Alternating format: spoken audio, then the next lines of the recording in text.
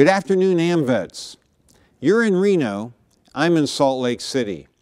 I really regret that I couldn't be with you all in person. Glitches in airline computers simply wouldn't allow it.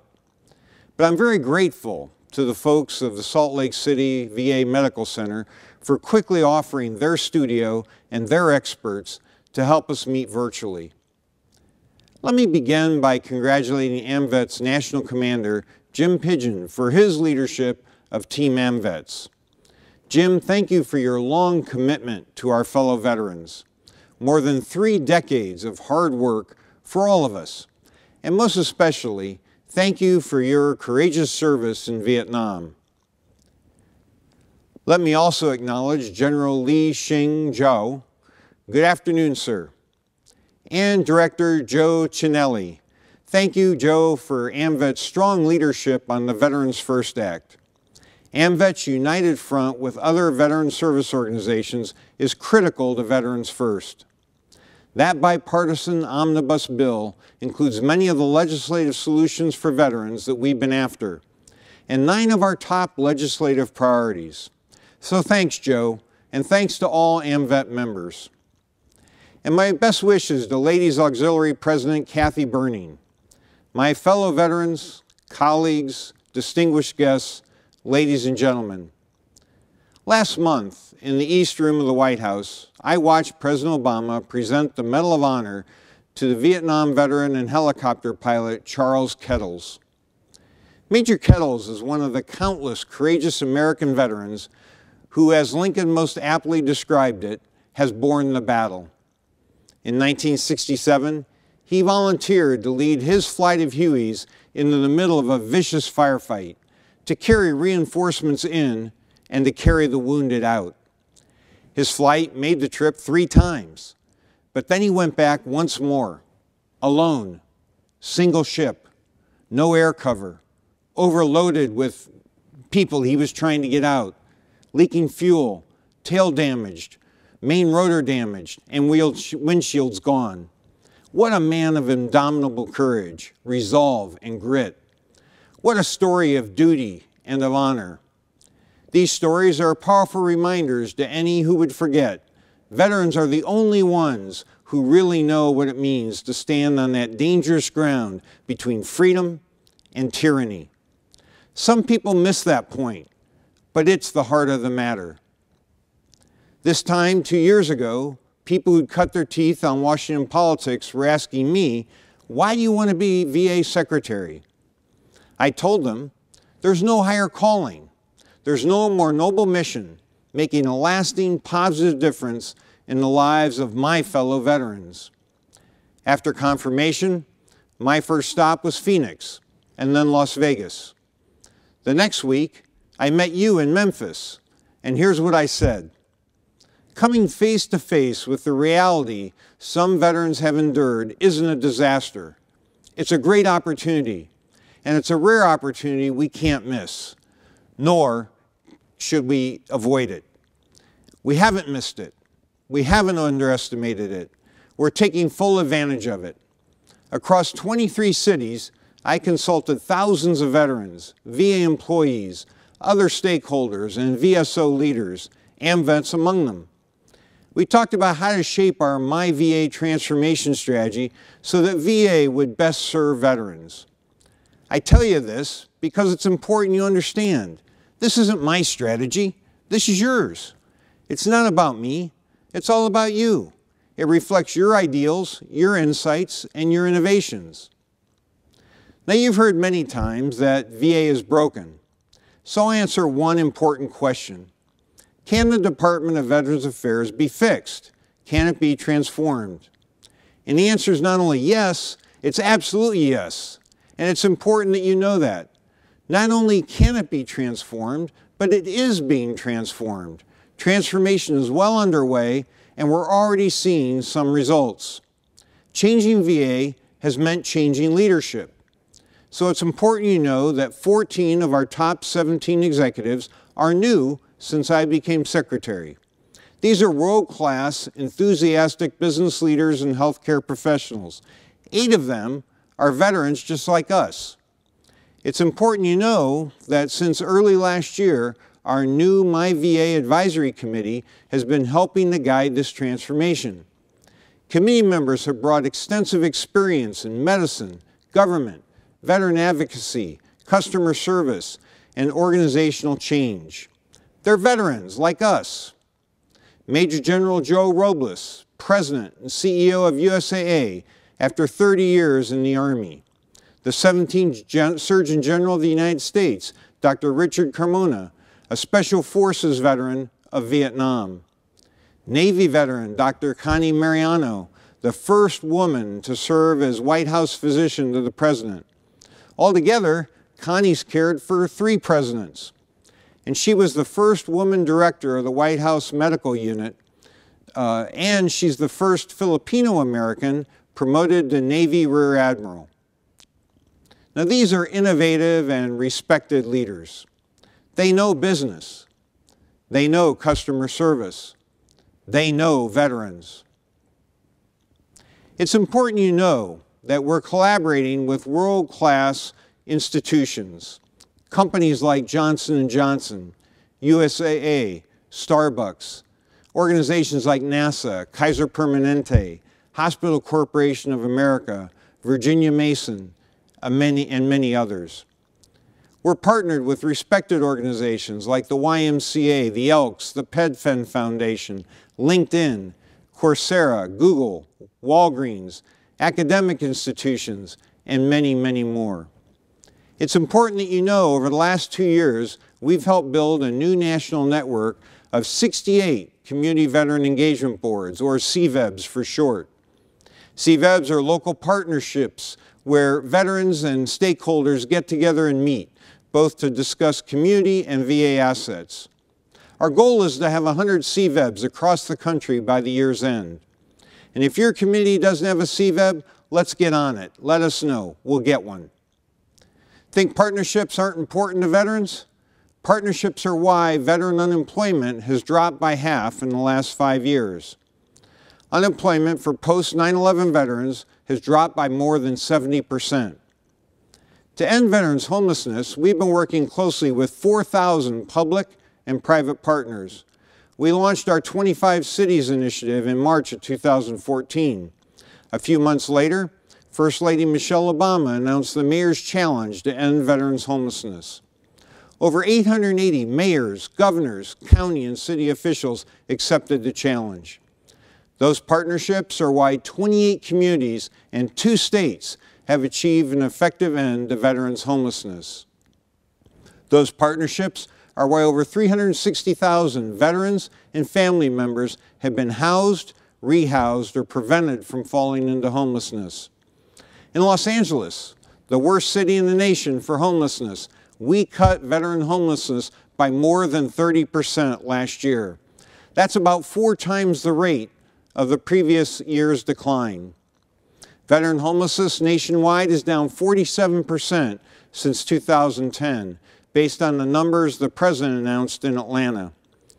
We've cut it in half. That means more kids are getting their moms and dads back. Rudy's combat in Iraq and Afghanistan racked him with post-traumatic stress. He ended up in jail and then homeless. Now Rudy is working on his Bachelor of Arts degree in social work. And he says life with his family is the best it's ever been. Lonnie went from serving his country to sleeping in cars. Now Lonnie has a job, he has a home, and he has hope. And because of Lonnie's success, his company is hiring other formerly homeless veterans. So all that's a product of new VA leadership, innovation, collaboration, and expanded partnerships. It's all important for you to know. Let me talk about VA healthcare. You already know VA is the largest integrated healthcare system in the country. We have a unique lifetime relationship with our 9 million patients and a single electronic health record across the entire enterprise. Nobody else offers that. Our mental health care is integrated with primary care, with specialty care, with psychosocial support to minimize barriers and help resolve problems early. Nobody else offers that. VA healthcare is whole veteran healthcare, body, mind, soul, customized to meet veteran needs.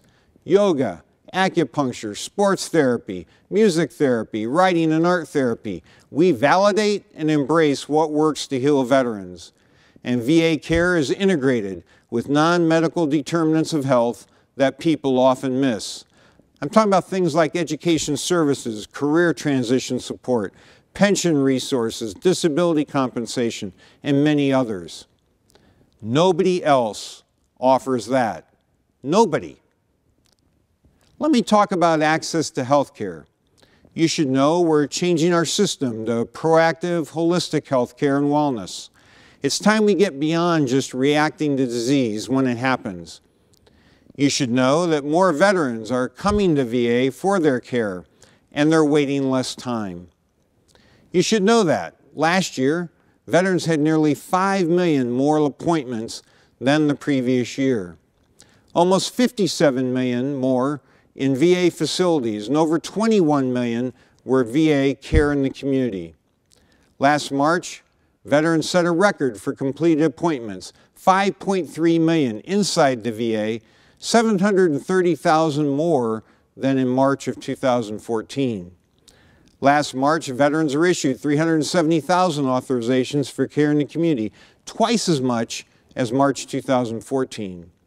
Those authorizations represent more than 2 million appointments for veterans in the months ahead. 97% of appointments are now completed within 30 days of veterans' preferred date, 91% within 14 days, 85% within 7 days, and 22% are completed the very same day. You should know that average wait time for primary care around the country is 5 days, 6 days for specialty care, 2 days for mental health care. By the way, VA is the only healthcare system that publicly reports on wait times as a measure of access. 90% of veterans we've surveyed are satisfied or completely satisfied with the timeliness of their care. We won't be satisfied until we get to 100%. And by December, you can expect same-day access in primary care and mental health care. So we're making important progress, advancing along these lines and many others. But you rarely see that in the headlines. You'd never know we lead in many fields of research that benefit all Americans: PTSD, traumatic brain injury, spinal cord injury, prosthetics, genetics.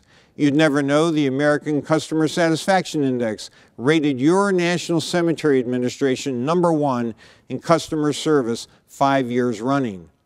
You'd never know J.D. Power rated your mail-order pharmacy best in the country in customer satisfaction 6 years running.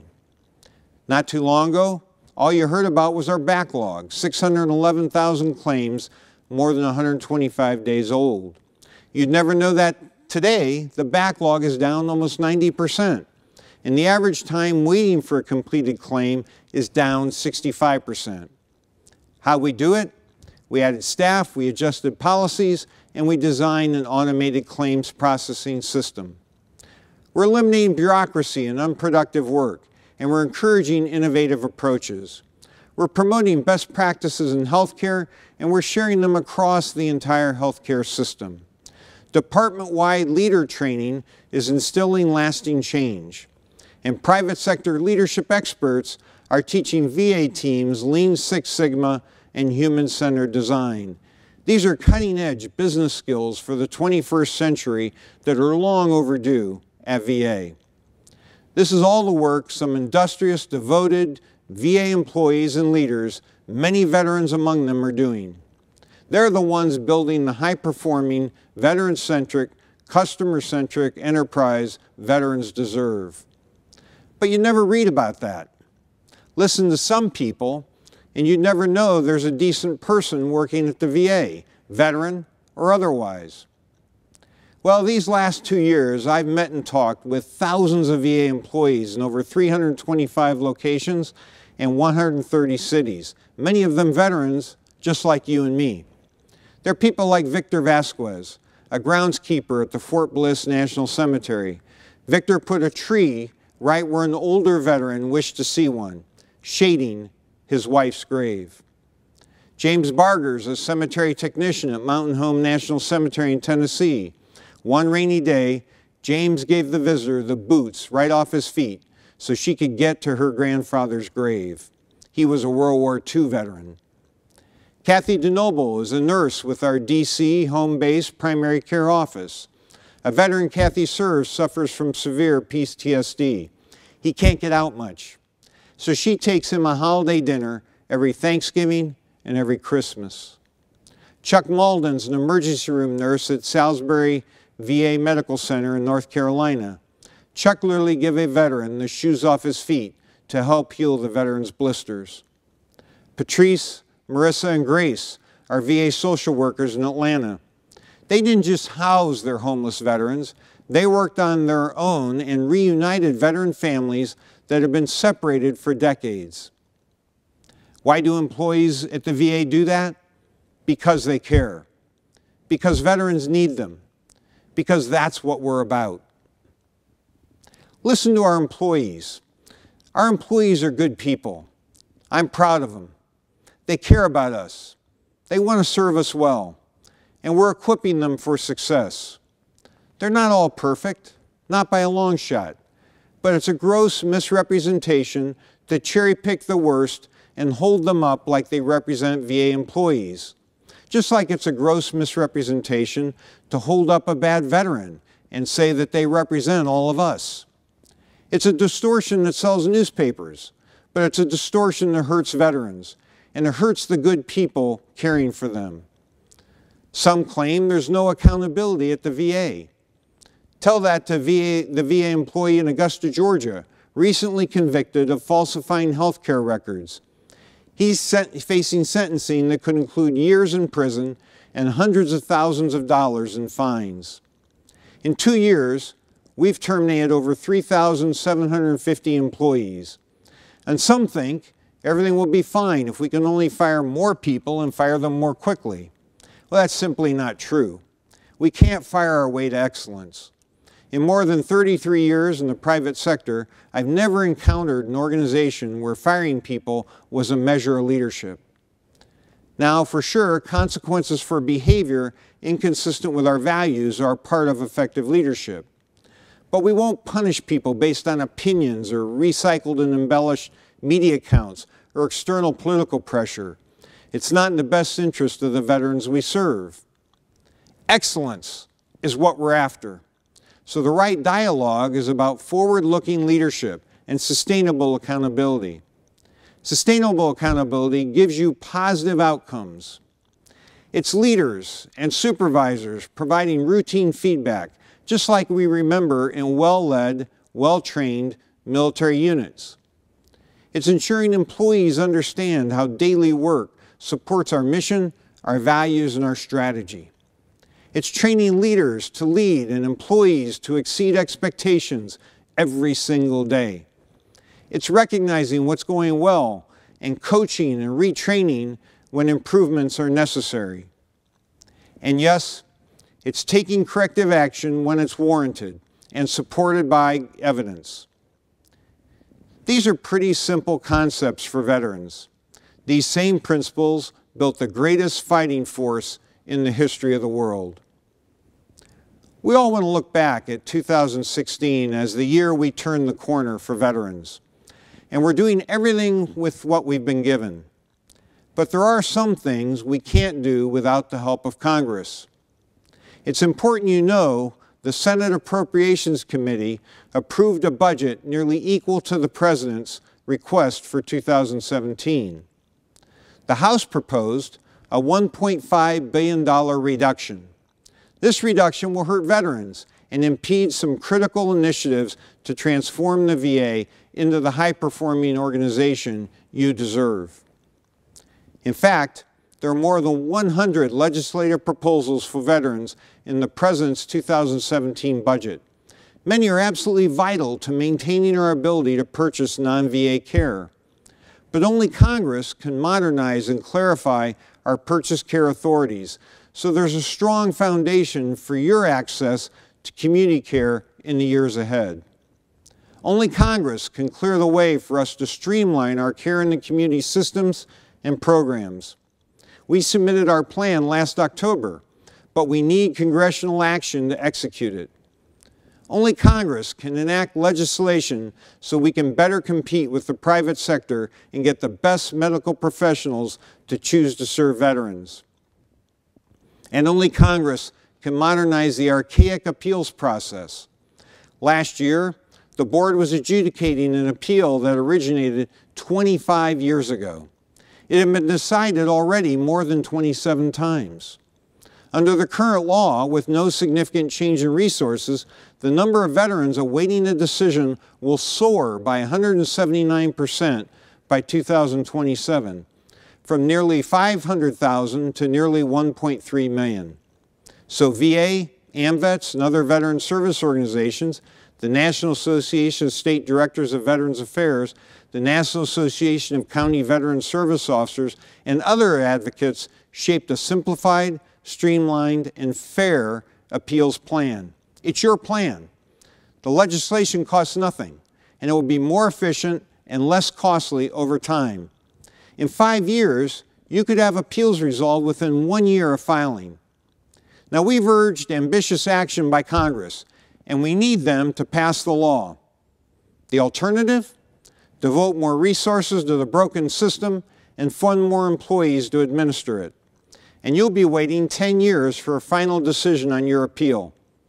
That's unacceptable to me, and I bet it's unacceptable to you. These proposals and others require congressional action, and VSOs can make it happen. 95 years ago yesterday, VSOs made the Veterans Bureau happen. 9 years later, VSOs made the Veterans Administration happen. VSOs got us the GI Bill. You got us the Montgomery GI Bill. You got us the post-9/11 GI Bill. You're why President Reagan made VA a department, a cabinet-level position, giving us all of us a seat at the table of national affairs. And you're the ones, you are the ones, who can keep veterans in control of how, when, and where they wish to be served. And that's what my VA is all about. Some have argued VA can best serve veterans by shutting down VA health care altogether. They argue that closing VHA is the bold transformation veterans and families need, want, and deserve. Now, I suspect that proposal serves some parties somewhere pretty well, but that's not transformational. It's more along the lines of dereliction. It doesn't serve veterans well, and it certainly doesn't sit well with me. You've heard, and you'll keep hearing, lots of recommendations for VA's future. You have to make sure there's substance to those discussions. Make sure they're about veterans' interests and veterans' needs and not something else. Make sure they're anchored to your service and your sacrifice, to that sense of duty and honor that veterans represent, and only veterans understand. It's your VA, AMVETS. It's always been, and it always will be. I'll close today the way I closed 2 years ago. Thank you, AMVETS, for your work, your commitment, and your enduring devotion to veterans. And thank you, AMVETS, for being a friend to the department. God bless you and your families. God bless veterans, and may God bless the United States of America. Thank you, and I wish I was with you.